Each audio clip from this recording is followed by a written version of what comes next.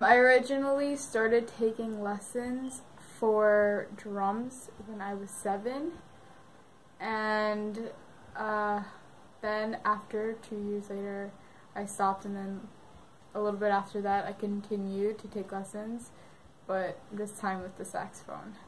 Well, through these lessons I learned how to improvise, and I've learned to improvise through the sax, and I've also gotten way better at subdividing.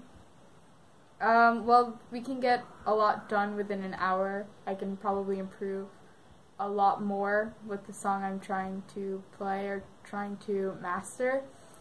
And it's very helpful because you have someone there guiding you through the process, and you're not just going into something you don't know blindly.